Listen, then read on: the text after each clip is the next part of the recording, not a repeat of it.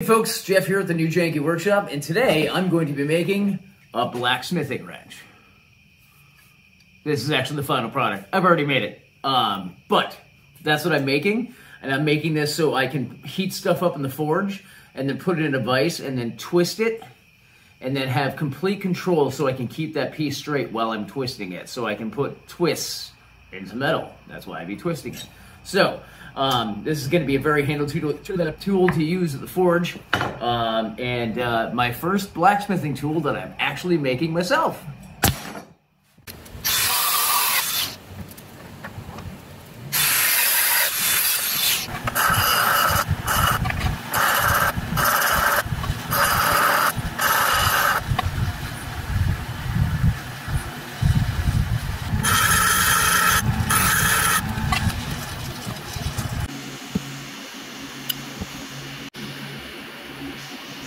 So we got this thing all cleaned up, got most of the rust off, did a little scrubbing with it with the wire brush last night, but it's all seized up. I can't make it move. It's not going to be used to me as a blacksmith wrench if I can't make it move. So, option A, WD-40. Option B, fire. Let's see if we can get one of these two to unseize that wrench.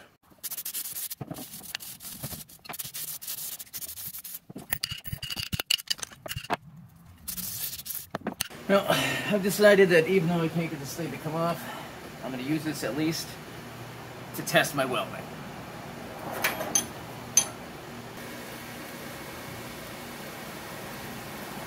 Really? It's raining and I'm welding.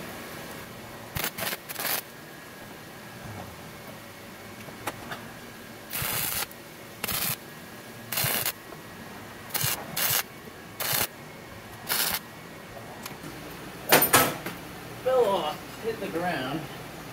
It's still, that's one piece of steel, hot steel, or one piece no less.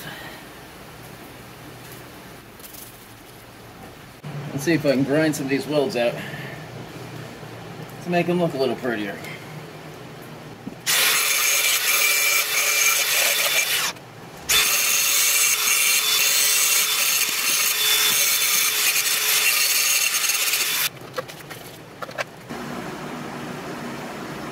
Not pretty, but it's welded on there. That's what I needed. See, I need to work on my welding, which I can't do today now because it's raining, sadly. But I've achieved what I've wanted to achieve. I just need a wrench that actually works.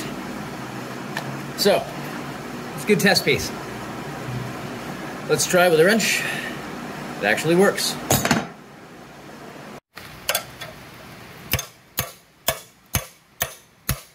Still on there. Well, not anymore.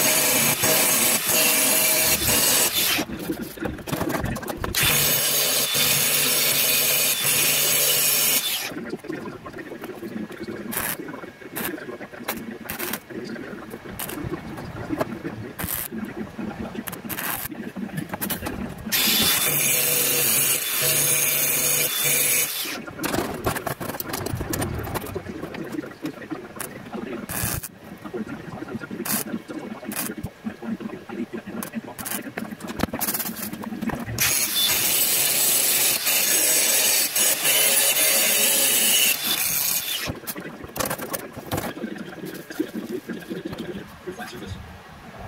Just it's like something should be there, it's just not there. So there's frustration. That's what I was trying to bring the possible that we treated that. It wasn't wrong. It wasn't so